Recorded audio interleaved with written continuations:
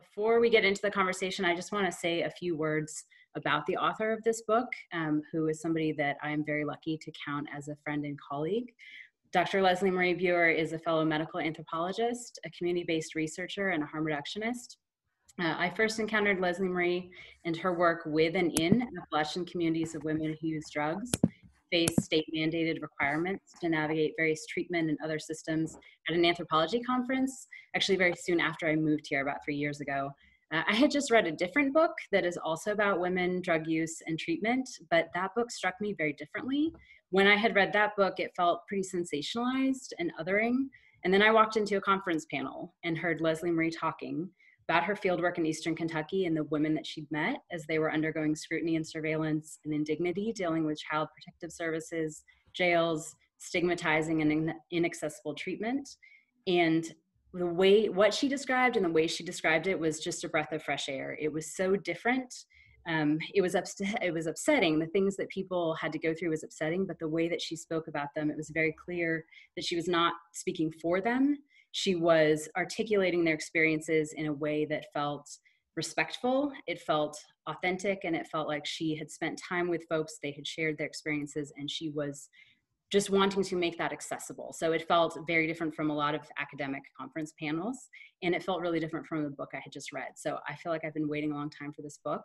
I'm so excited to get to be in conversation with Lesly-Marie, and I'm just excited that you get to hear about it. So we are also blessed that Lesly-Marie is now working full-time in harm reduction, direct service, and research nearby in Knoxville. So I'm excited that we are about to have this conversation. We're going to jump right into questions. And again, for anybody who's just jumped on, this is being recorded. We are going to talk about a couple different themes tonight. We're going to talk some about caregiving. We're going to talk some about gender roles, motherhood, reproductive justice, harm reduction, radical community care, all the good stuff. So Lesly-Marie, in this book, you describe caregiving responsibilities of women using drugs or trying to access treatment. And so kind of three-part question. I was hoping you could talk about how women are forced into these responsibilities, what opportunities that caregiving represents, both within families and communities and also in terms of access to treatment or legal supports. And then the folks you worked with, what did they make of the situations that they ended up in terms of caregiving that was either sought or unsought? Well, and I think overall, and this is through society, we tend to force people who we perceive as women to be the caregivers in our society, and that's from a family perspective. So we know a lot of child care burden gets put on people who identify as mothers, but it's also in other ways. So a lot of elder caregiving sort of goes on, and women, especially daughters and sisters, tend to be more responsible for that in the family, and then also in the community. So and it's no different here as in the rural communities. You know, when you go to a PTA event, the mothers are expected to be there, and it's filled with that. And that's sort of, especially in a small community where everybody knows everybody, that's what makes you a quote unquote good mother in that community, is if you're showing up in the community. And so those are really placed on people by society, but then it's under intense surveillance from even before someone who can get pregnant does get pregnant.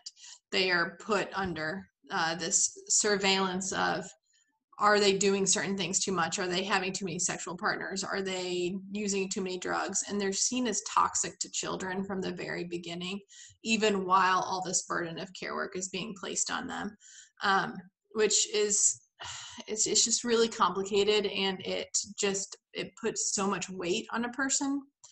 And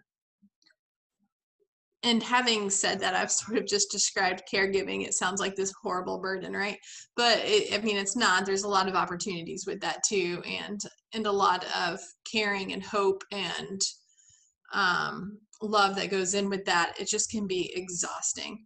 And so it's interesting, because of the care work that women were seen as giving, they sometimes had access to services that other people didn't have access to.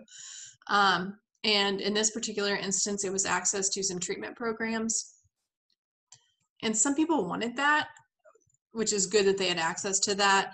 But then other people just felt more burdened by those treatment programs because they weren't giving people what they needed. And it just felt like more and more hoops to jump through that dads did not have to do. They didn't have to do any of it. And even within the treatment programs, women were asked to care for each other because they were so underfunded and understaffed that actually a lot of the work was put on participants. And it's a lot of unpaid work, right? Which continues this legacy of unpaid care work in Appalachia, but also, of course, in the broader US and globally. And so people had really different feelings about relationships within treatment and also care work. And so it became in some ways a double-edged sword. And so I have one person I talk about a lot in the book. His name is Sissy, and she's just a freaking fantastic person. And she was able to articulate and theorize things so much with me. And I had a lot of good phone conversations with her, in-person conversations too. So I'll just read a bit from what she said.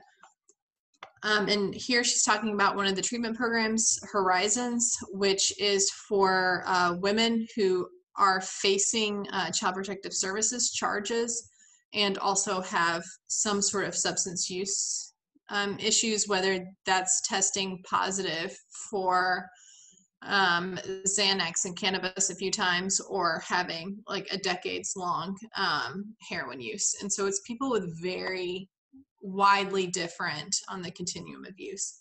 So this is what she said. When I asked Sissy about the best parts of Horizons, relationships took center stage. She said, definitely the girls. They helped. At the same time, it was like going through a landmine field. You never knew when one of them would freak out on you because they had had a bad day in court. They were a blessing and a curse at the same time, like most things. Get a bunch of girls together and emotion is going to come out eventually.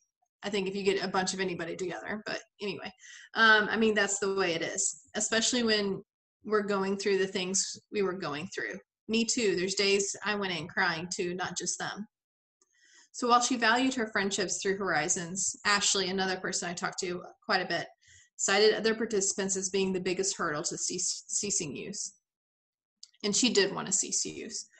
It makes it hard. Like there was a girl, we were in the middle of class and we look over and she's passed out. She came to class high as hell. So seeing that stuff sucks.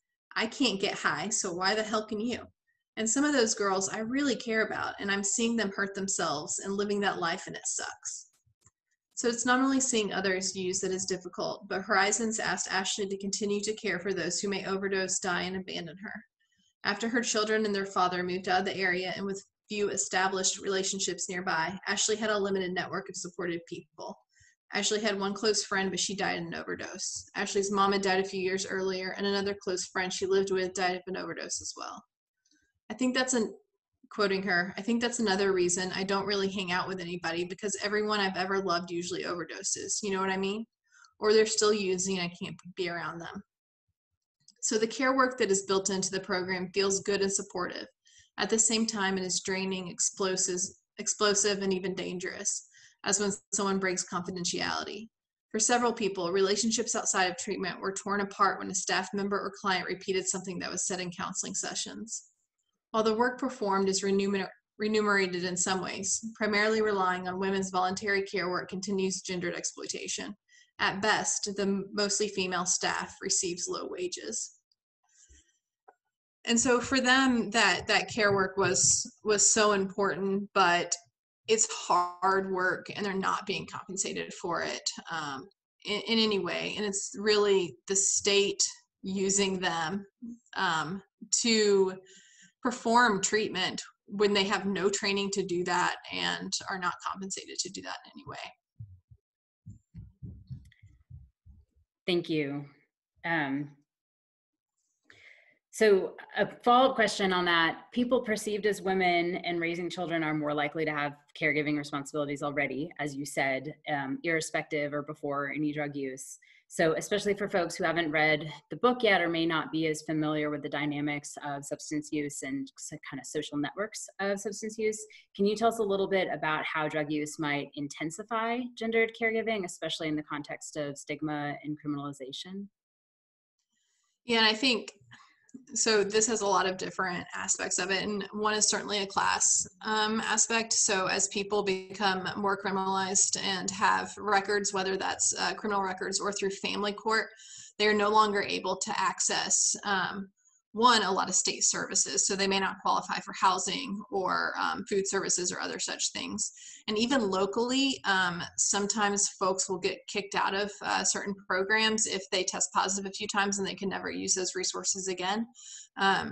So for example, we see that in Knoxville quite a bit with housing issues and people no longer being able to access that. So not coming from the state, but coming from a nonprofit. And when you don't have access to those resources, then you're kind of left to deal with everything on your own. And then if you don't have access to a job that pays a living wage because of those charges, it's much harder to get childcare or things like that. I think also because of families tend to have a lot of stigma. And don't get me wrong, I understand some families are taken to the brink of care and they just can't provide any more care. And that's fair. I mean, I understand that. But other families oftentimes might give up on folks really quickly because of the stigma of substance use. And so they think if someone has used any substances, they immediately cut that person off. So all of a sudden that person is left without any support systems from their family. And just in terms of the care work that people have to do in treatment, that's asking a lot of people, especially when they're in a precarious situation. And then we also see that a lot, and I know we talk about this in harm reduction all the time, is the care we place, the burden of care we place on people for administering naloxone, for reversing overdoses, for things like that. And of course, you want people to have the ability to do that because they are the ones who are there. But at the same time, and I cite this probably too much, but in Knoxville, the participants who are coming to our harm reduction program reversed twice as many overdoses last year than first responders in Knoxville. And those folks are not being supported in any way, either financially or otherwise. They are not being supported in doing that. And so much burden comes on to people who use drugs. And of course, that caring is also an opportunity, but it's both. And a lot of things are both, right?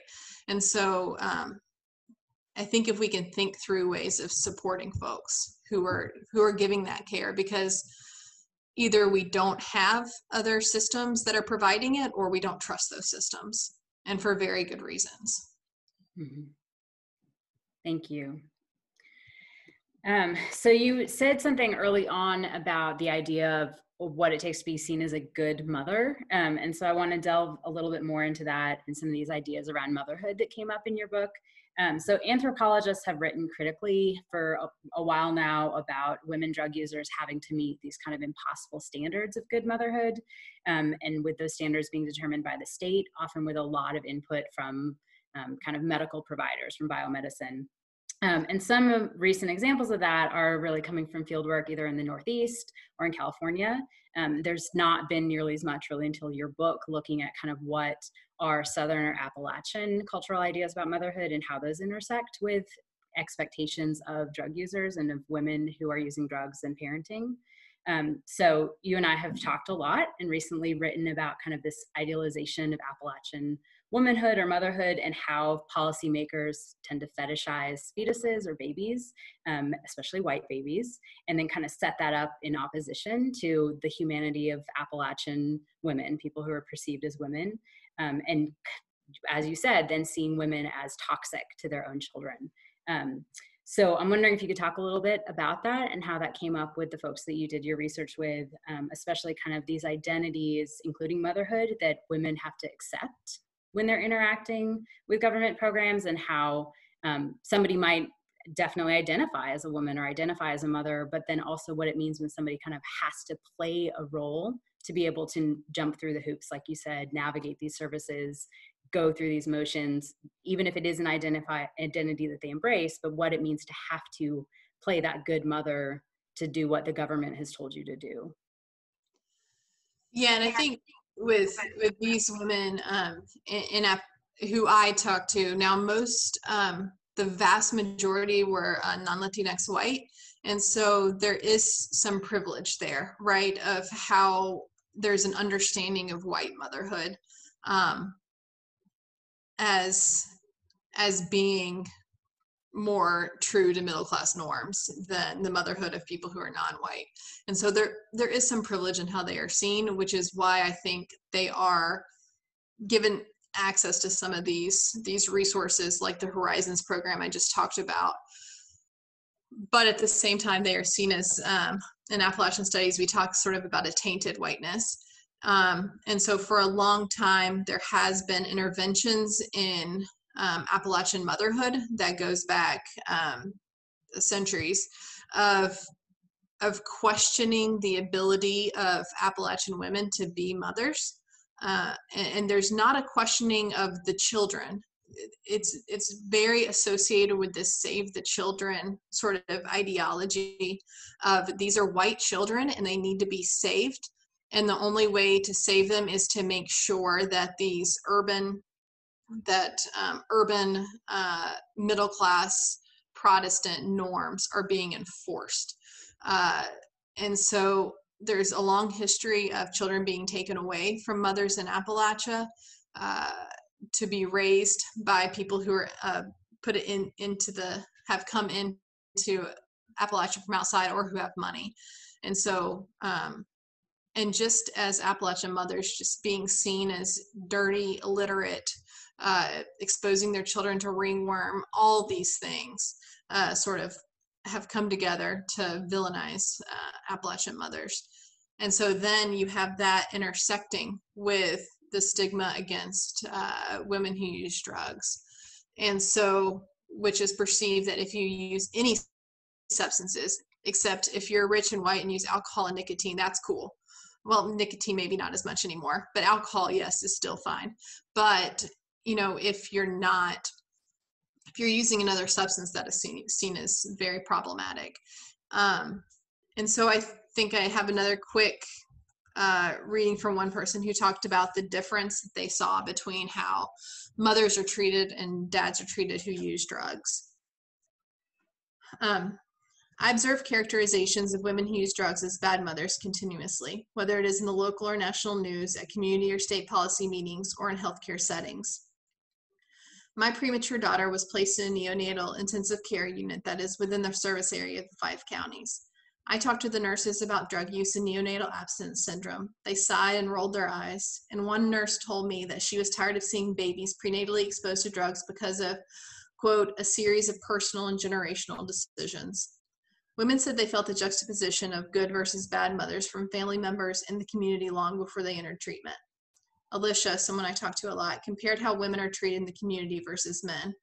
Quote, I think they put that label like she doesn't care about her kids. Dads get off easy. So I always feel like the mom's judge more than the dad is. I think they put it on us like we can't make a mistake. Dad can make up for that lost time. And it goes back to this idea that boys will be boys and do their partying and do their things, but then moms are just not given that sort of grace to do that. And that's really interesting. This is a little bit of a tangent from the book, but that's very interesting to think about in the context of the Tennessee fetal assault law and the currently proposed legislation in North Carolina that would make it easier to take children away from somebody who's used a substance during pregnancy, including in the context of treatment, of prescribed treatment. And I mean, when you put that in the context of this history of wanting to take children away from Appalachian women to be able to give them to more fit parents, we are still seeing that happen, of making it easier to take children away from Appalachian mothers or Appalachian people who've given birth to them. So thank you for that historical context. That's a good reminder. And that actually, yeah, please. Another policy was passed through Kentucky before North Carolina, and this was from the previous governor. He was trying to push through quite a bit of stuff, and I think some things came through that made adoptions much quicker.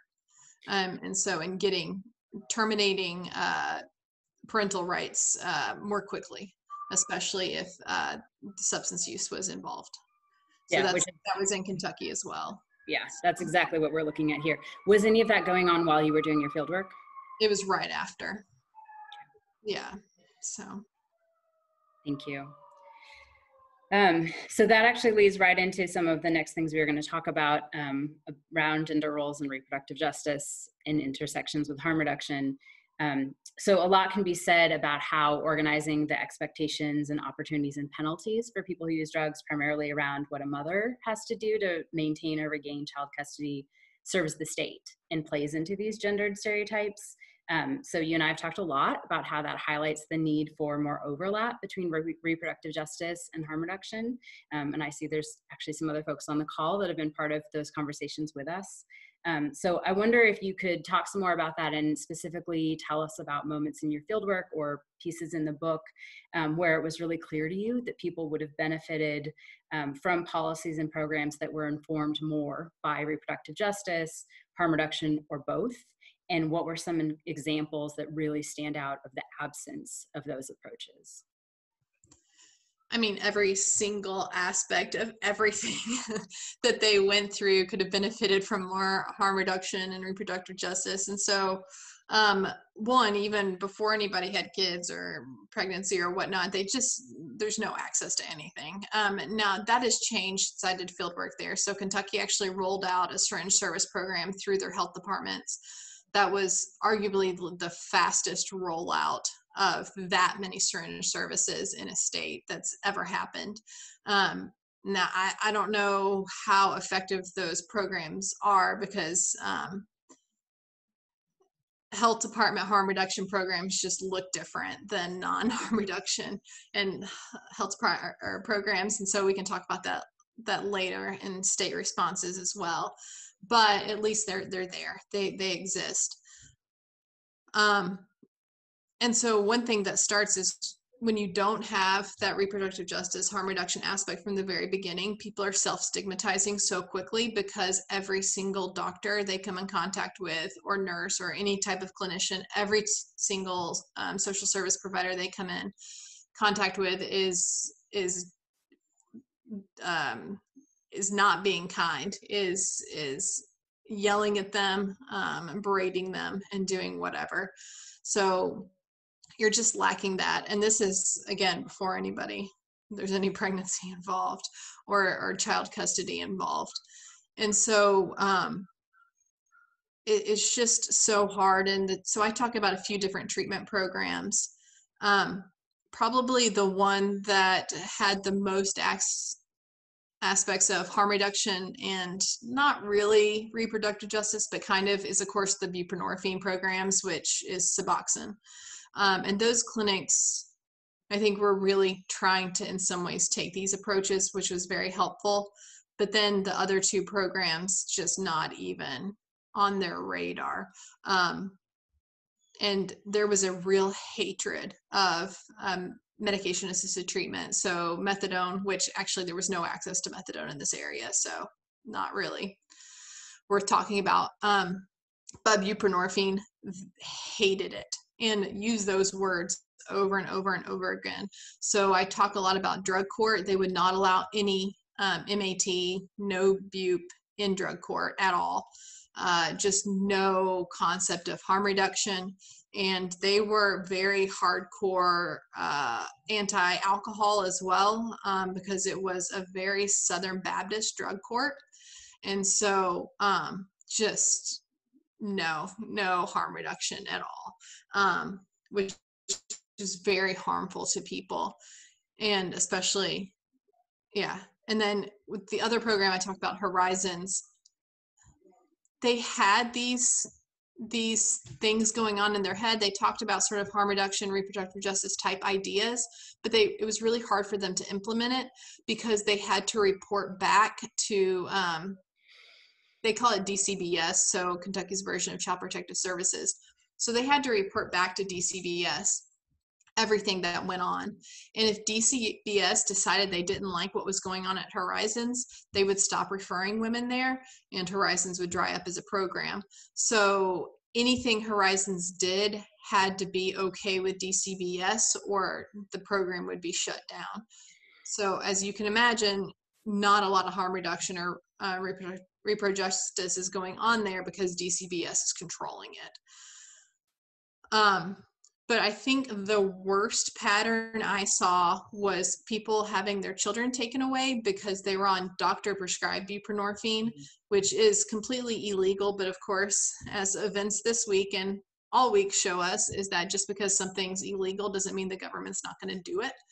And so I can read that story.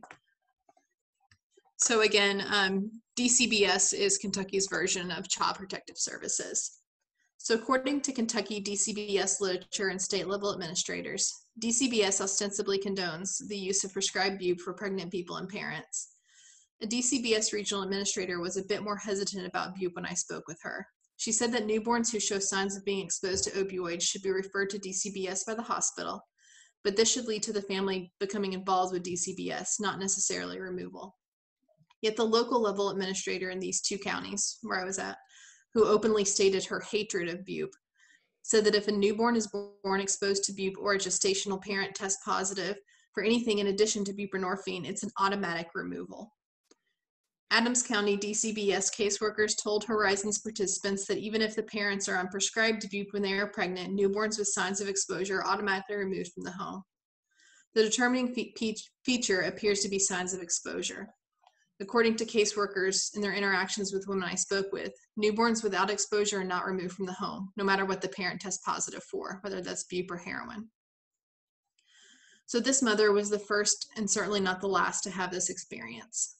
Quote, "Before I got pregnant, I was on prescribed pain medication for a wreck I was in. When I got pregnant, they put me on. The baby doctor himself, I wasn't going to no clinics or nothing. The baby doctor himself put me on Subutex, which is a form of buprenorphine. When I had my daughter, they automatically removed her from my custody and nothing was in her but what was prescribed by the doctor himself. They told me to do Horizons, and as long as I stayed straight, completed it, I'd get her back." So 5 women of 40, 5 women I spoke with lost custody of their newborns at birth because they were on prescribed bupe. All live in the Adams County DCBS offices district. DCBS charged all with misdemeanor neglect. A peer mentor said that the DCBS office justifies the charges by saying that women should be weaned off bupe by the time they give birth, a claim that contradicts both state and regional DCBS policies detailed for me by an administrator during our interview. According to a peer mentor, this also conflicts with what women report their physicians to be telling them. She is confused by DCBS going against physicians' care or why physicians would be offering care that contradicts DCBS policies. When people who use drugs say they oppose using bupe, this may not mean that they are opposed to treatment, but the negative repercussions that come from family members, the community, and DCBS when they do use bupe. And so I think that's just sort of the starkest example I have of DCBS just not taking a harm reduction or a repro justice framework at all. Thank you. And I wish that that were surprising. And unfortunately, we hear similar things from folks that I've done research with here in Western North Carolina who've had similar experiences with Child Protective Services here. So I heard you say recently that the court-ordered treatment programs and these other systems that your participants were forced to navigate, you've referred to them as failed systems, which I thought was a really powerful description. So you also wrote about people's forms of resistance and community care. So with that backdrop, I'm hoping we can move into talking about what you think radical community care would look like. And I think in a couple different layers. So we can spend time talking about each of these or in combination, however you want to do it. So I'm interested to hear what you think radical community care would look like for people who use drugs, for women who use drugs or still do and are threatened with losing their children. And then kind of thinking about these current times, what radical community care could look like in this time of COVID-19.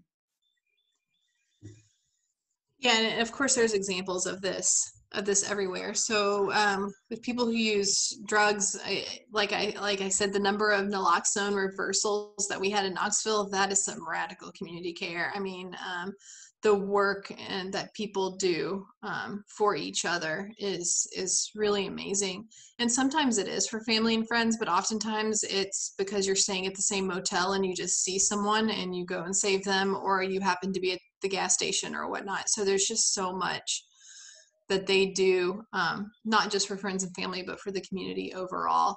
And I think when you look at Survivors Union, like you have in North Carolina, and I know that relates up to Boston as well, I think that is really impressive. So it's led by and for people who use drugs, doing work for each other, and that service work, but also policy reform work, which is so vitally important because that affects services on the ground. And then when it comes to parenting in general, we have one, I think, example of that in Knoxville with the Black Mamas Bailout Fund. And so a lot of that work is done for folks. And then another example I've seen recently that I was intrigued by and would love to bring here is in Vermont, a doula program for women who are using drugs. And so you have a doula who is also someone else who is or has used drugs, and not only navigating sort of the harm reduction aspect of using drugs while pregnant, but also navigating the systems that are supervising you. So help in navigating the hospital, the clinician, help in navigating DCBS or whatever it is up there, Child Protective Services. And so I think that's so important to have someone help you both with the harm reduction sort of kind of physical aspect, but also help you with sort of these negative societal responses to drug use and help you navigate that, which can be just as important, and also getting resources. And I know for pregnant people here, one of the biggest issues is just trying to get medical care when you become pregnant. And we've had such a problem with that because in order to get any services here, you have to have an ID. And of course, a lot of people who are unhoused or marginalized in other ways don't have identification. It can be very hard for them to get that. So they end up not getting any prenatal care, even though they really do want it. It's just very difficult to get that. And we've also seen an expansion of, well, here at least, we've seen an expansion of mutual aid during COVID-19. And so we have First Aid Collective Knoxville here doing a lot of that work that has been, they've really stepped up when the health department has not stepped up. Social services haven't, but they have. And so, and I have mixed feelings about that, not about them, they're doing amazing work, but that we are relying on a group of young volunteers to do all this work when we are paying tax dollars to organizations that are not doing a damn thing.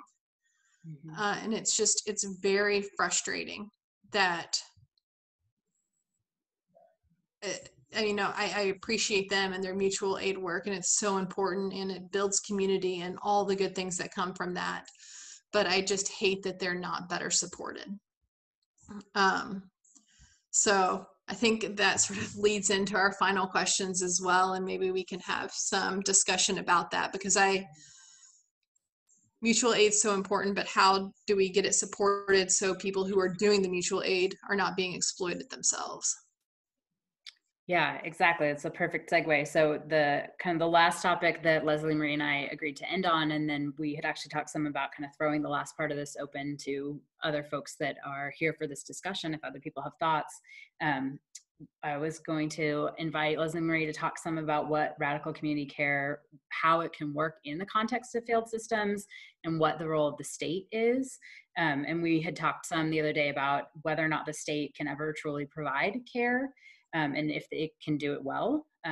And so, Lesly-Marie, I want to ask you to talk to us about, now that you've studied the limitations of a state-based model of care that forces people who are perceived as women into these inaccessible treatment programs and then penalizes them for not being able to jump through all those hoops. When you try to envision it, what can you envision as possible non-state responses? What would be an anti-capitalist or even anarchist model for community care and harm reduction? So I'd love to hear about that from you. And then if other people have thoughts, I think we're really interested to hear that also. Yeah, and I think I'm not as versed in this as probably, well, I know some people on this call are, and because I'm really just getting into it. And I think I left Kentucky thinking that, well, these are just really bad programs, and but when I talk to people in Kentucky at the state level, they seem to have all these great ideas, and they were really good people with really good intentions. And then I got a job at a state health department, and I understood better what it means to work for the state, and that you are governed by the legislature, which in Tennessee is very red and will be very red for a long time, I think, unless COVID just blows everything out of the water, which maybe it will. But I've not seen a state system work except in supporting the power of the elite. I don't understand how it could work in this time and place. So that has led me to a lot of anarchist readings, and I'm trying to learn more about that and understand more about that than I did going into this. But I don't see how a state system can work within our capitalist society.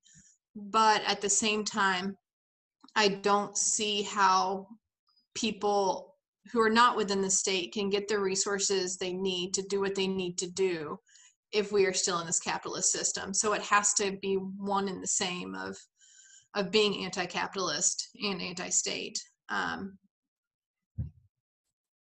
so how do you redistribute the wealth? How do you get the wealth to people without having some sort of state system in place for long enough to do that? And I'm sure people out there have the answers, but I'm just trying to understand that better for how that could work.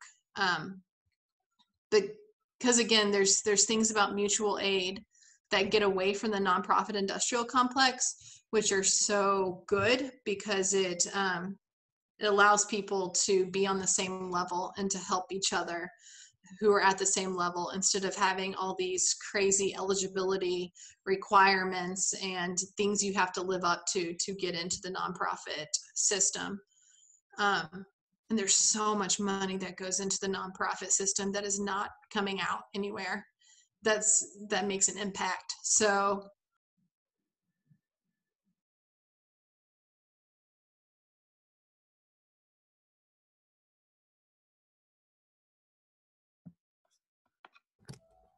sorry, folks, just if you want to roll back, Lesly-Marie, just a sec. I think we accidentally had you on mute for just the last 30 seconds of what you were saying. Yeah, no, I was just, it's my confusion that I was saying. That's about it. Is that like, I don't really know where to go from here, but I think there are ways forward, and I think that there's a lot of collective effort to go forward. And so I would just love to be part of that. So I guess I'm tempted, before we throw it open to other people, I want to end on, I don't want to say a positive note, but like, if you had a anti-capitalist non-state system within which you could provide reproductive justice informed harm reduction services to the folks you worked with, like if you could have anything, what would that look like? Like, what would you want that program to look like? Cool. So we want to hear from folks, right? Who are here. So y'all, if you want to share your thought in response to that prompt, there's a series of little flags that you can throw up on the right-hand side in the participant list to raise your hand. So you could click on one of those and I would then be able to see that you wanted to speak, or alternately just post in the chat and I'll catch you and unmute you so that you can share back. And I guess while people are figuring out the technology, I'll respond, which is just, I think actually there's like kind of an interesting set of like real world examples going on right now in the streets. And I think, I don't know how many people have seen the kind of photos of the tents that were set up where like essentially like looted merchandise from Target was being like redistributed to protesters on the streets yesterday. And I thought, you know, I mean, obviously that's like in the context of sort of like a social rebellion. So not a model for perhaps every day, or maybe it is a model for every day. I don't know. But I think that like it speaks to that question of like, what does it look like for a community to come together, identify each other's needs, and redistribute resources? So I don't know, just kind of a cool one from within the current news cycle. Anybody else want to jump in and share a thought here? Love to hear from you.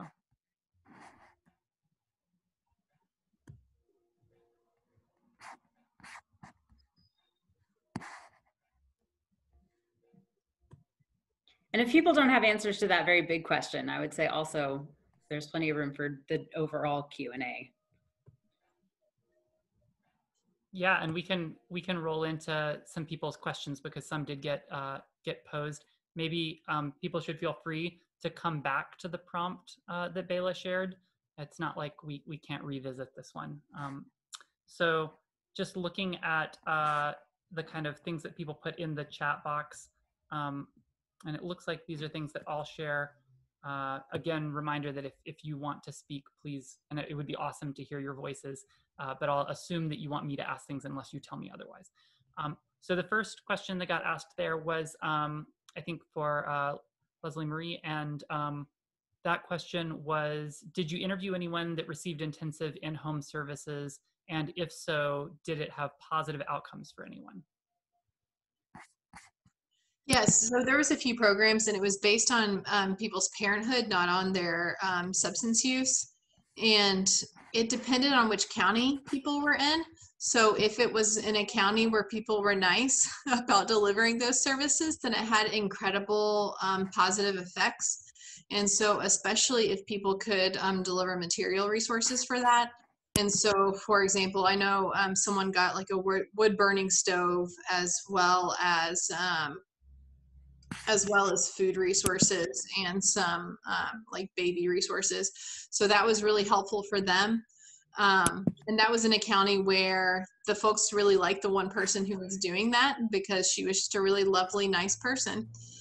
In another county where that was happening, people felt like it was another form of surveillance. They felt like they had to scrub their houses clean. They had to get everything in order. And they were also being referred to DCBS for pretty minor things that actually weren't on them, that were on their landlord.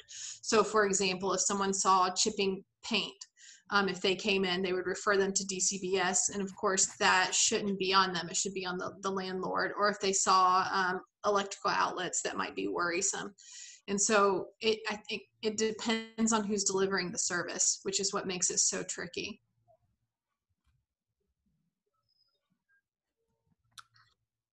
Awesome. Okay, I'm going to ask another question from the chat box. Let's see. So could you talk about the future possibilities and opportunities of harm reduction strategies? This individual who's asking says that they've been thinking through ways to support people who can become pregnant in areas without resources outside of the state or without state funding, and would love to hear what you're thinking about the future of harm reduction work. Yeah, and I think, so we've tried to start doing this with just basic education, which isn't much, and I know that.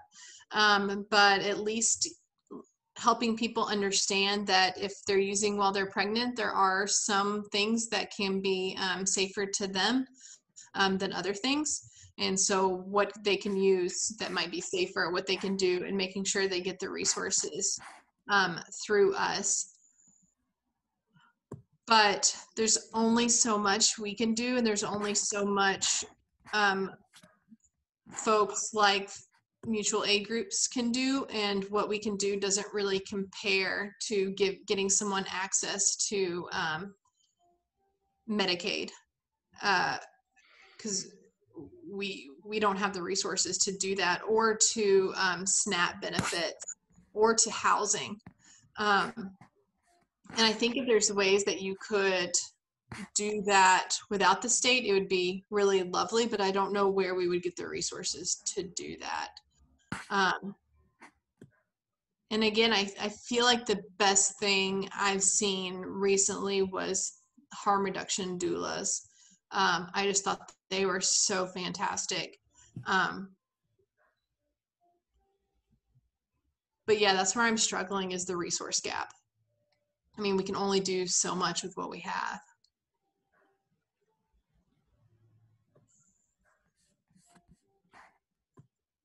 All right, and if folks have maybe follow-ups on these topics, it would be great if, again, this doesn't have to be like a one-way conversation. If people want to chime in, share responses to other people's questions, I think that'd be awesome. Because I know there's a lot of knowledge in the room right now, and would love to hear more of that. So again, you can kind of use the little hand raise icon, or alternately throw it in the chat if you want to chime in. But while we're waiting on folks to do that, I'll go ahead and roll into kind of a next question from the chat box. And this one looks like it's got a couple pieces. So do you have any thoughts about how we can mitigate the co-option of harm reduction, mutual aid, and sort of radical language by the state? This person is thinking about state support for harm reduction that then ends up trying to push people into treatment, and the dead people never recover rhetoric that seems to be increasingly popular. It's a good question. I'd love to hear everybody's thoughts on this one. Yeah, and I know there's issues in some places of the health department coming in and like even taking over the spaces of other harm reduction groups, and like just woof. It's, I mean, that's hard. And so I've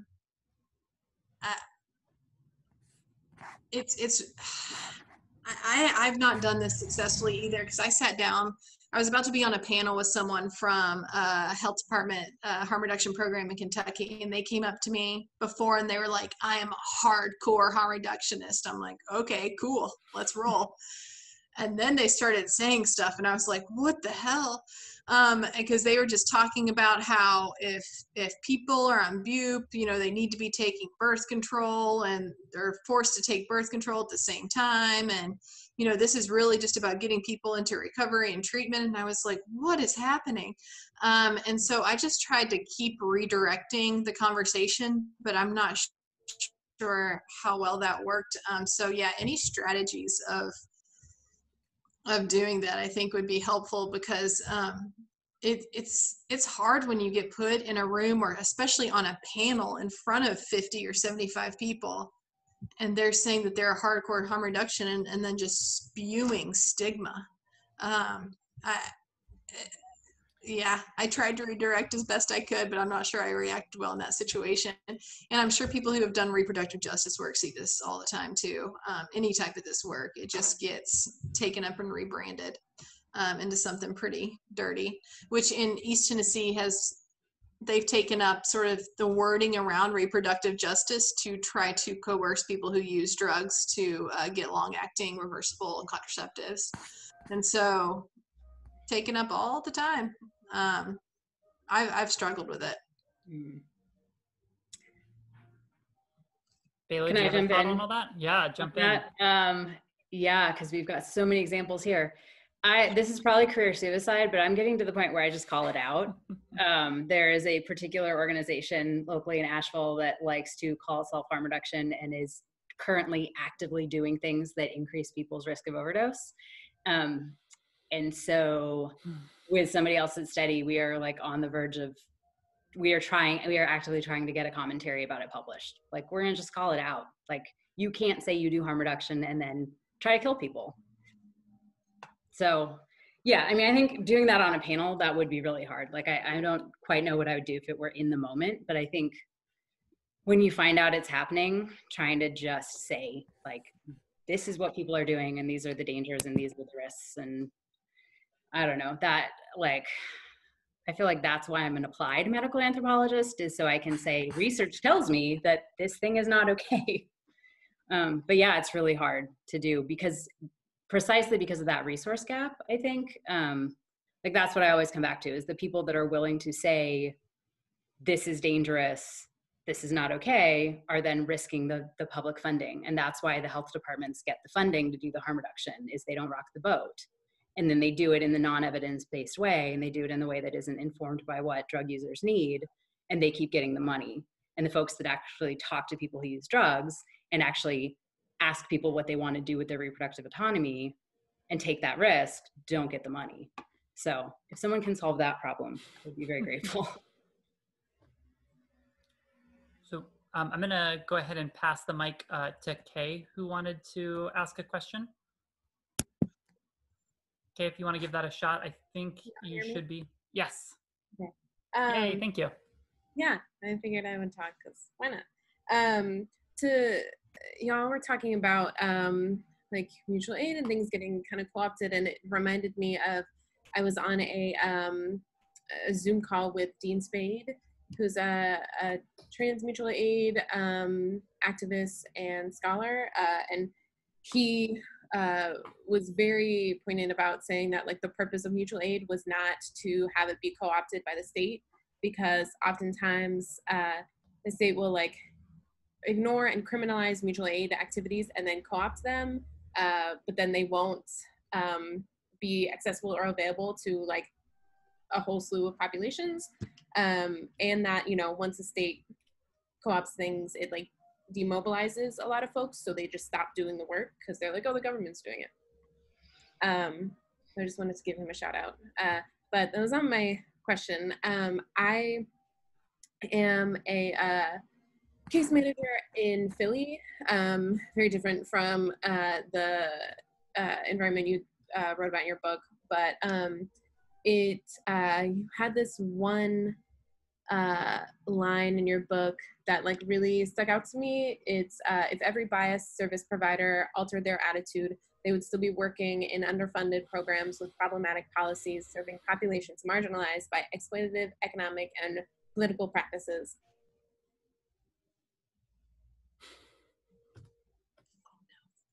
Okay, I think we lost you there on your audio. I'm going to ask you to unmute again. Thank you. Great, if you'll just roll back. We only lost about 5 seconds of what you were saying. Cool. But yeah, that, when I read that quote, I was like, it felt very close to where I'm feeling working in a nonprofit housing provider agency, or homeless services provider agency. And I was just curious what you, in both your professional work and in what you saw in your research, how folks that are service providers have, like, that are in either the state or nonprofit world, have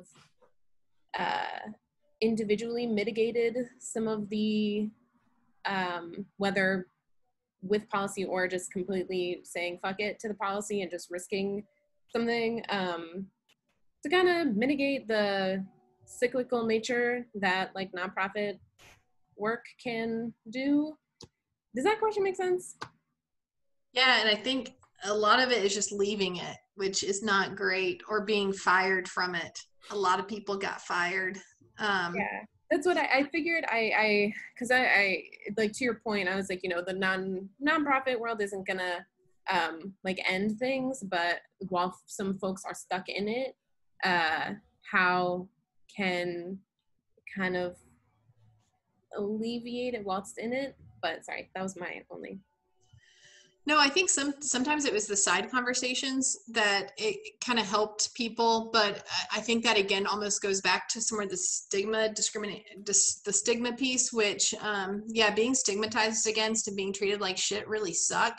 But for the people I talked to, what sucked even more is not having a house to live in. And it's like, even if everyone was nice to them and they didn't have a house to live in, that was a bigger problem for them, or a place to live. And so or food to eat, or childcare, all those material things. But I think how I saw some people mitigate it, one was just being incredibly kind and having side conversations, and some of those conversations of being like, look, I know DCBS is being really unfair, but this is how the state is working, and this is how we can try to get you through this, even though I know DCBS sucks. And some of that sort of mutual understanding can just be helpful. And then also people really going out of their way to just try to do what they can with limited resources. And so one of the case managers I talk about, who was a person with quite a bit of lived experience with everything that other people had gone through, man, people celebrated her because what she could do with a roll of duct tape was like freaking impressive. And what she could do with like super glue. And, you know, I mean, she was fixing air conditioners and fixing car engines and doing all these things, but that people loved her. And I know why. It was because she loved them.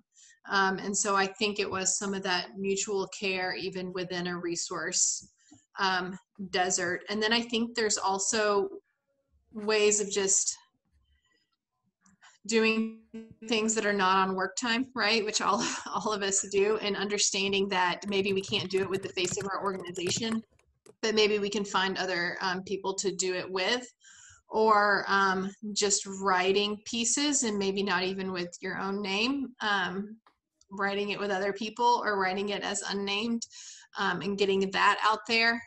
So I think there's ways to get through it, but it's really hard. And also going to organizational leadership and asking them to read about abolition, and asking them to read about all these things. If they're not on board, then okay, can I bring a book and we can have a book discussion?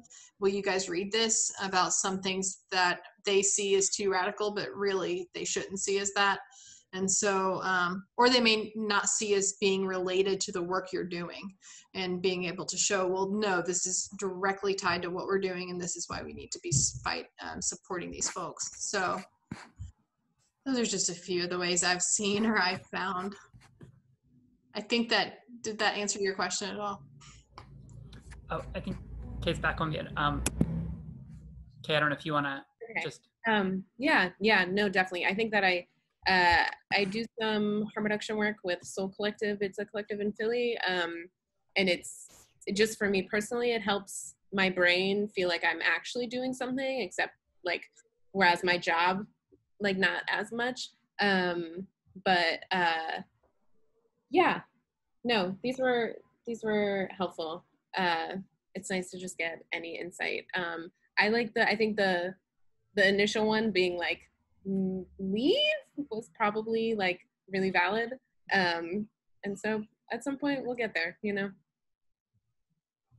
Thanks. We've got another sort of hand up here that I'm gonna see if Sam wants to join the conversation. Sam, let us know when you are. I'm good. Awesome. So I was just gonna respond to Kay. I actually am a former case manager turned harm reductionist. And so I think that I totally agree with Lesly-Marie that leaving was really good for me.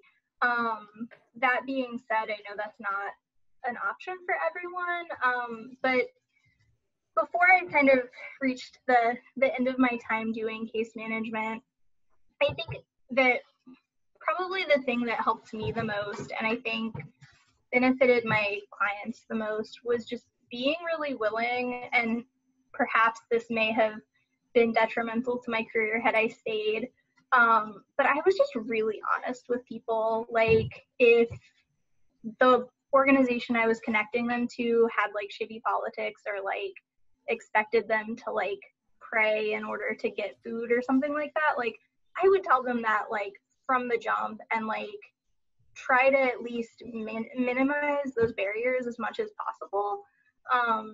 Like, it didn't make it not suck, but it helped build, I think, a level of rapport with people that, like, a lot of the stuffier case managers who, like, were very by the book and unwilling to, like, help them, like, figure out how to get the medical care that they needed without, like, jumping through all kinds of hoops or, like, telling them what to say. Like, that was really helpful. So I think if you can find spaces to do that, I think that that's something that might help a little bit as well.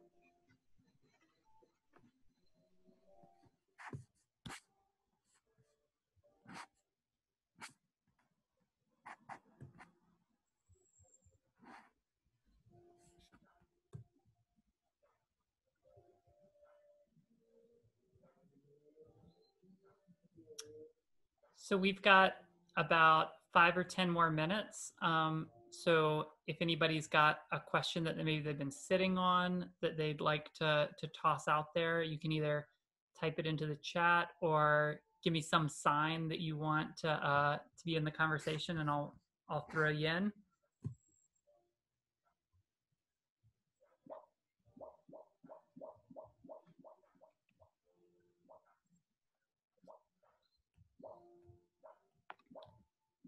All right. Well, Ayla and Lesly-Marie, do you have any final thoughts that maybe you'd like to share with folks?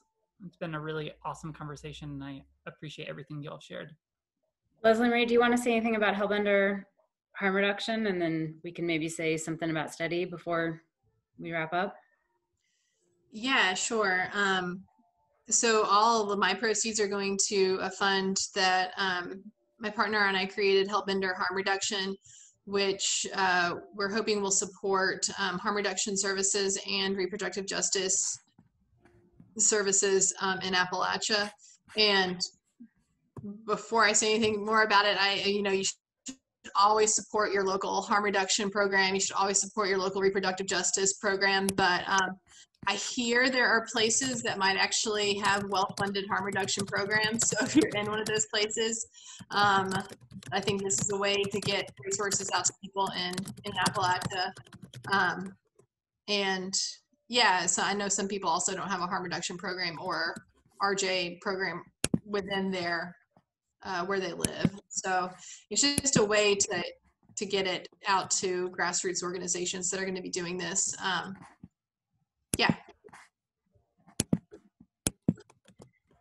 Cool. And it looks like I don't think that there's anybody else on from study. So, and I don't want to assume that folks on the call either do or do not know about study, but I don't know, Liberty, between the two of us, we can probably give a quick overview. Study Collective is a local Asheville-based harm reduction and syringe access program.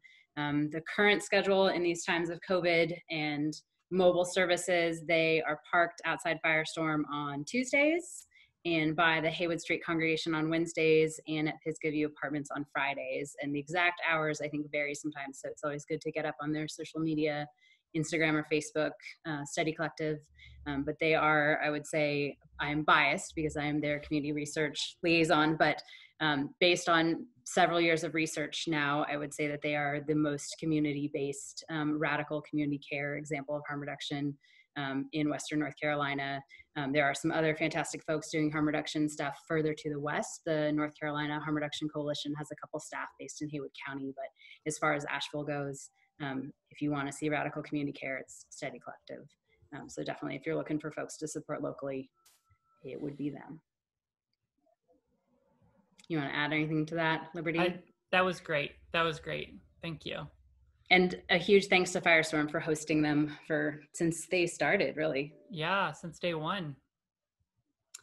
Well, everyone, this has been awesome. I want to again encourage everybody to pick up a copy of RX Appalachia, from which we heard readings tonight. It's a really good read. It's smart, but it's also very narrative. I found it to be like easy to read, and I am definitely not like versed in the world of like academia or like kind of like medical research.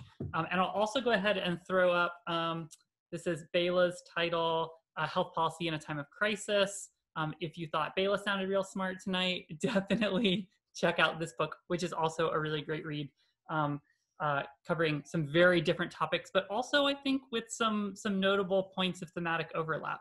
So I'm going to put the links for both of those in the chat box again real quick. And thanks, Liberty. I will say all the proceeds from my book go to Firestorm if you buy it at Firestorm or through their website. That's true. Thank you so much. It's a love fest here. Oh, awesome.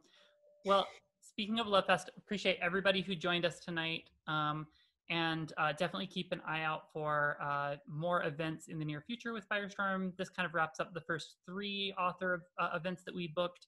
But I feel like these went well enough and we've enjoyed them so much that we'll definitely have some posted up for June soon. We set a high bar with these first 3.